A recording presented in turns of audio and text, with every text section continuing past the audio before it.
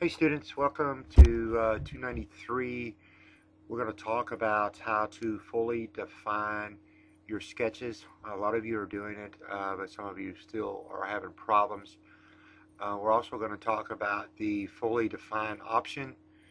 We're going to show you some shortcuts using the S key. And lastly, I'm going to show you a couple of orientation commands to make it easier on you when you're orientating a part. So let's get started. Let's go into SolidWorks. Let's pull it up. The first thing I'm going to do, I usually do a Control N, which is new. You can always go to File and hit New. Make sure your part's highlighted. Hit OK. Okay, so let's do a sketch on the front plane. So what I'm going to do is highlight the front plane, right click, and go to my sketch key. Alright, first thing I'm going to show you is the S key. S key, you can hit S. Alright, this brings up, in your sketch mode, this tells me I'm in my sketch mode. This brings up line command, offset command, fillet command. This is customizable, so if I did a right click here and I wanted to customize it, I could actually bring in things, straight slide. If I wanted to drag that and bring it in there, I could bring it in there.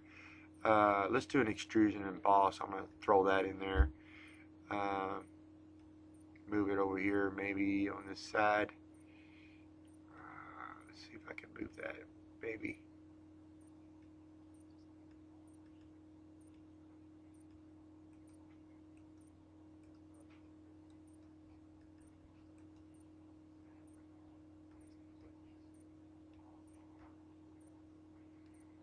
Okay, took it out. Actually, I want to move it right here. And it doesn't want to cooperate with me. So let's take,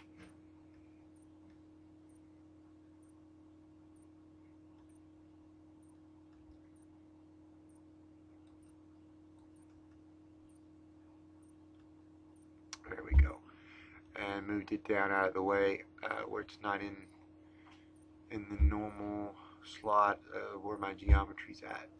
Okay, and you can add anything you want to. Like I said, this is fully customizable. Hit OK. Um, you notice it's not active right now, but it will be active when I get out of the sketch.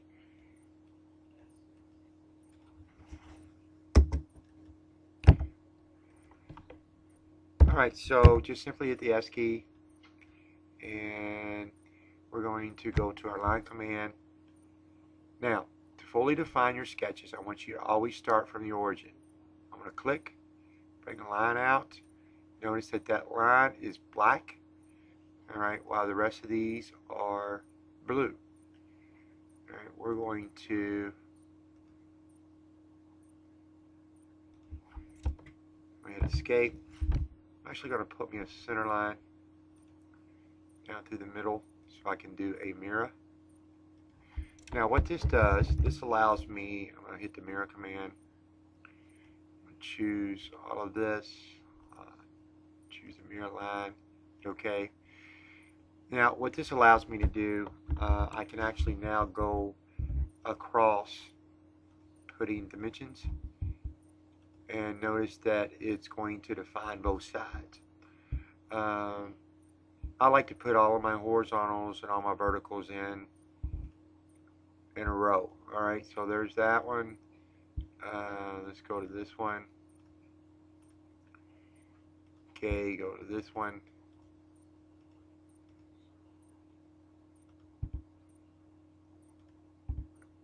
Alright, notice that I'm going to have to put one in here.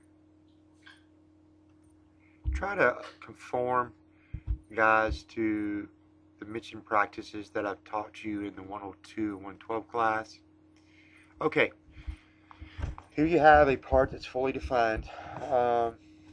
Let's keep the center line in there for now. If you get rid of the center line, here's what happens. You got to go back and you got to pull dimensions for all of these. Now let's talk a little bit. I'm going to go back and put that center line back in. This is called the fully defined sketch. try to stay away from it unless you absolutely have to use it. And especially stay away from the all entities in Sketch. You want to choose select entities, for instance, select the ones that are blue. Just try to stay away from the relations unless you absolutely have to put a geometric, this is called a geometric relation in there. We want to try to put dimensions in there as much as possible. I'm going to pick this piece, this piece, this piece, this piece. I'm going to say yes. Notice I didn't pick anything over on the other side simply because this part is mirrored. The thing about this, you got to go back and you got to clean it up.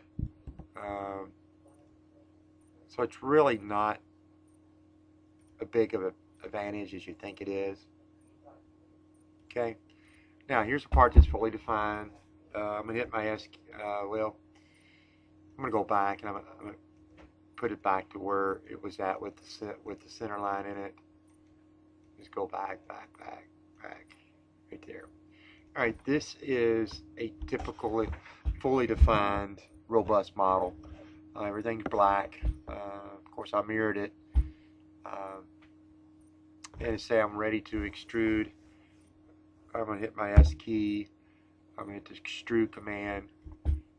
Extrude to, and OK. Okay. What else? The space bar. If you hit the space bar, you're able to change your orientation to whatever. If you want this to stay on the screen, you can always hit this pin. Pin will allow this to stay on the screen.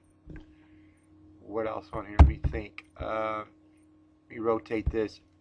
Now, if you're in a orientation and you want and you're working on this front or whatever, and you want that to be your orientation, you can hit your space bar and go normal to.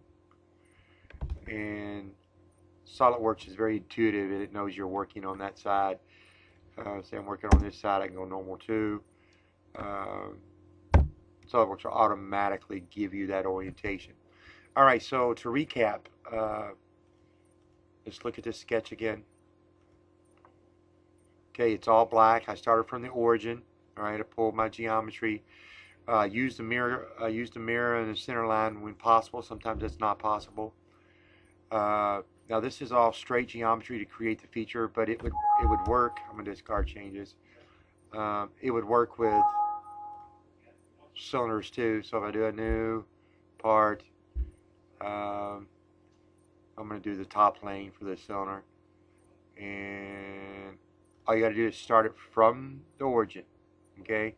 Notice that it's still blue because it's waiting on an actual dimension for the diameter. Then it turns black. Then you can start pulling geometry. For instance, if you'll notice that I'll get a little highlighter that says that's a coincidence, and basically that's going to be black because coincidence here and coincidence here. Let me put me another angle line in here starting from the origin. I'll just go on out there and then I'll do a trim, power trim. Notice that it's blue. Well, it's waiting on an angular dimension. So what I'm going to do is hit my S key, go to dimension, here, and put me an angular dimension, and now that is confined, fully defined. How you can find out, you can go up here, hit the fully defined button, calculate, there's nothing there. Alright, so it's pretty much fully defined. Okay, so from now on and from moving forward, I want you guys to try to keep your sketches fully defined. It's not that hard to do, as I showed you. If you got any questions, just send me an email. And I'll be posting some more videos as we go forward.